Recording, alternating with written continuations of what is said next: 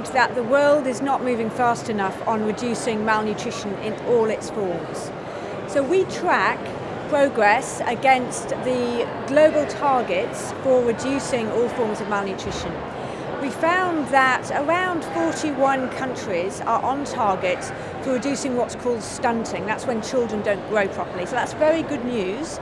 We also found some countries are reducing the amount of children who are wasted. That means they're underweight. But most countries are not on target. And there isn't a single country that is doing well enough on reducing anemia and micronutrient deficiencies, and there aren't any countries who are doing well in reducing overweight and obesity.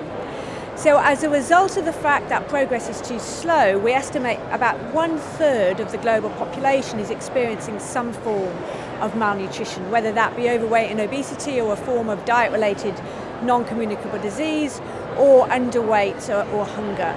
So in other words, malnutrition remains a very significant problem. We also found, unfortunately, that there is inadequate action. So we find that around 62% of countries do not have any policies into place designed to encourage healthier diets in order to reduce overweight and obesity. We find that only 36% of countries have fully implemented the Code on the Marketing of Breast Milk Substitutes, which intends to enhance breastfeeding, a very important intervention in nutrition. We didn't find any companies, any businesses, which have actually integrated targets for increasing vegetable consumption and vegetable use in their products. We found that on average around 15% of children, only 15% of children in low and middle income countries are actually achieving an adequate diet. So there's a lot of work that needs to be done. The good news is that we do have success stories from those countries that have done well.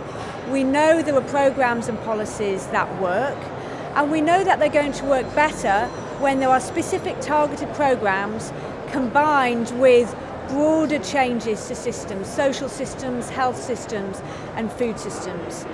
And to do that, our first and strongest recommendation was that countries should put into place, and businesses and NGOs, what we call smart targets and smart policies and smart objectives. So that means policies, objectives and targets which are specific, measurable, attributable, relevant and time-bound.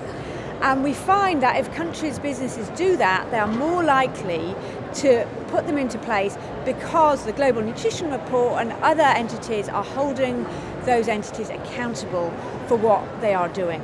So that is our number one recommendation, and we call on countries, businesses and NGOs to do so.